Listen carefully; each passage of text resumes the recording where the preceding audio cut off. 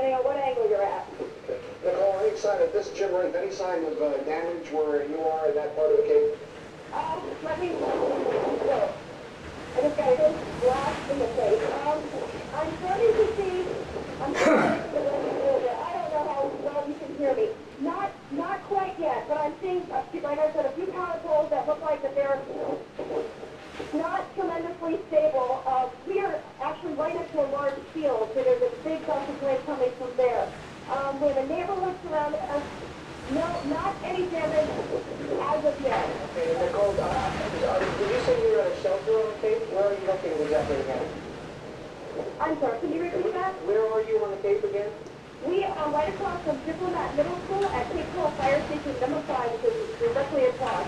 And that particular shelter is absolutely packed. I was going to ask that with my next question. A lot of people are hunkered down in that shelter. What's the move? What's going on there? What we could tell was people were starting to get, it seemed a little bit panicked. It sounded like from the folks we talked to, for many of them it was a last-minute decision to show up. Many of them were bringing pets. Some of the police officers were a bit frustrated by that. As I mentioned, many people were running back to their cars to grab some last-minute items to take into the shelter. For many people, it seemed like it was just a last-minute decision. It didn't seem like many people really expected this to become a category 4 and just decided to head up to the nearest shelter. Well, Nicole, we're sitting here looking at the radar imagery right now, and up toward Charlotte Harbor as well. The storm was bearing down on Sanibel as a category 4, and at the last minute it's made an unexpected, the whole morning's been unexpected, but another unexpected turn off to the north. Now appears to be paralleling Captiva, so Cape Coral is not out of the woods yet. You just told me. Well, it certainly doesn't seem like that. It's been pretty steady for the last several minutes. And right there, we just got, I think you can hear it, we just got a really good gust, and right where I'm standing, I'm having a really hard time standing up. There is a really good blast right there. I would be surprised if we don't see somebody out of the week in the next few minutes. Right now, it's hard to say. Nicole, thank you. We'll be talking back to the shore. We're looking at live pictures from Ormond Beach, and the water continues to rise on the Star Island as the storm surges and drops. An interesting observation on the Doppler radar scope right now, because the storm has slowed its forward motion, now we're the duration of these winds.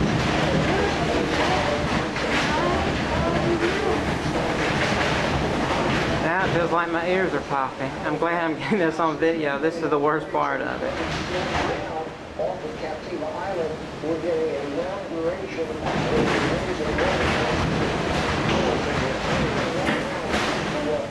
Fort Myers Beach, and we may continue to see a longer rise until that storm finally reaches a little bit further. Probably put that in motion one more time. There may have been a little short-term wobble that probably not. It looked like the time maybe a wobble toward the east, but clearly this is slowing down.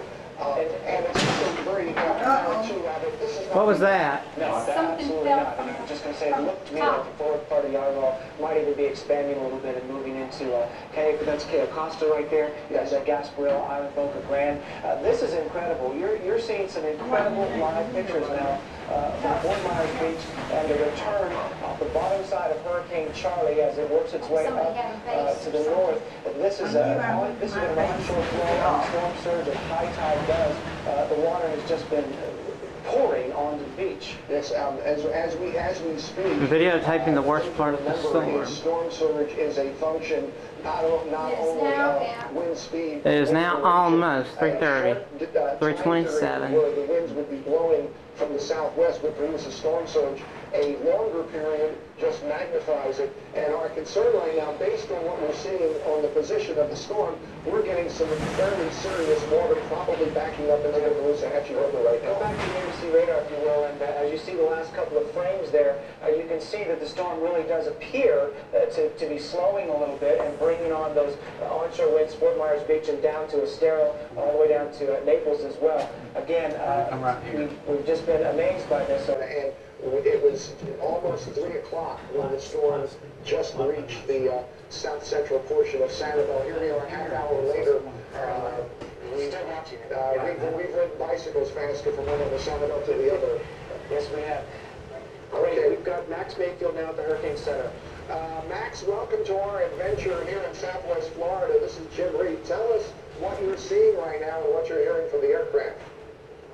Jim, this is the nightmare scenario that you and I have been talking about for years and years. This has strengthened very rapidly this afternoon. It's a Category 4 hurricane as it makes landfall. You guys are really going to get clobbered over there with the storm surge flooding, and not just on those very islands, but up in the Charley Harbor and up into the rivers. Max, we were watching the storm surge increase on Fort Myers Beach just in the last 30 minutes. What is your anticipation? Look at that. Storm surge? Well, we really think it's going to be 10 or 15 feet near to the south. There's some flooding taking place down on the grass. You know, it looks like it's a little bit to the left of the track here, so I think we're really going to get my brother up Some into the water rising on the grass down there. And we want to be very clear that even though they're getting water now, they're going to get even higher water on the backside. When those winds come on shore on the south side of the island, that's going to come with the water up into the harbor. Absolutely, absolutely. Max, we've noticed a dramatic decrease in the forward speed of this hurricane, which is now increasing the duration of the hurricane force moves underneath the storm. We've seen Fort Myers Beach go from a negative surge to definitely a severe storm surge in the last 30 to 45 minutes. We're concerned also probably for the lower part of the Caloosahatchee River as well. Look at that. What was that? The screen. The river and the Peace River, I think, with the center easing up here. Down there now. You know, it's been longer left and right. Now There's somebody's screen.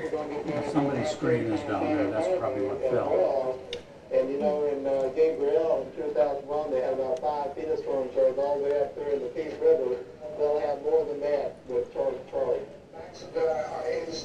And we can see that the golfers here in this golf club are not very committed.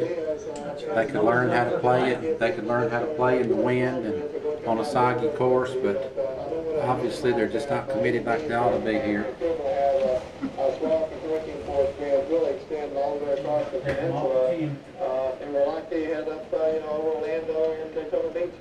Speaking of when it comes in, Max, Storm Van Winkle, NBC2, we were watching it, Jeanne and I, as it was bearing down on Saturday, and then literally at the last minute, it would take a back to the north. Do you anticipate this northern track and then possibly going back over toward the northeast again? What's your take on this erratic movement? What's that? That's... Well, that doesn't surprise